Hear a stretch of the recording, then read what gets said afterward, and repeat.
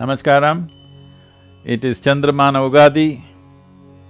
This means that we keep the calendar both ways, both according to solar cycles and lunar cycles.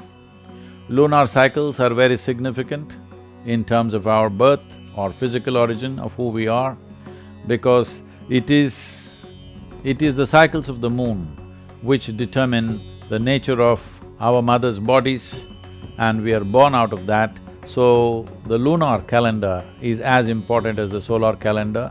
Of course, there is a compromise between the two and there's an in-between calendar, but Ugadi is marking the lunar new year.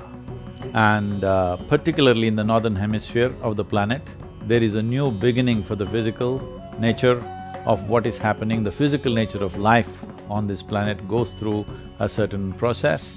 This is our time to renew our bodies, this is our time to renew the soil, this is our time to renew everything that's physical in this existence. Let's make use of this Ugadi to commit ourselves, to build ourselves into healthy and wonderful human beings.